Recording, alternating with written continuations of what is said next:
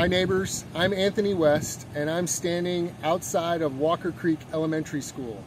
Today is Thursday and the dismissal bell is about to ring, which means my kids are going to run down this sidewalk to be picked up for the day. I also have children at the high school and I've had children go through Smithfield Middle School. At the end of this sidewalk is the NITEX Sports Center, where this weekend they will host the Mid-Cities Gun Show. You might not have known that periodically NITEX hosts a gun show in this residential neighborhood directly adjacent to the high school and to the elementary school.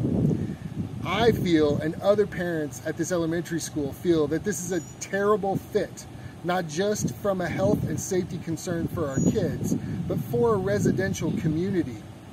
The other concern about gun shows is there is something called the gun show loophole, which means a private seller may sell to a private buyer at a gun show without any kind of background check or waiting period. So buyers from all over the Metroplex are brought into our neighborhood to buy firearms without a background check, and some of those people may be seeking exactly that type of transaction to avoid a background check because they're a violent offender. We need to send a message to NITEX and peacefully communicate that green means the gun show must go. So I'm asking you to wear green this weekend, Friday, Saturday, Sunday.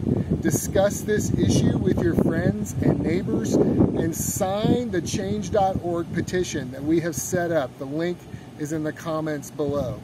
Thank you so much.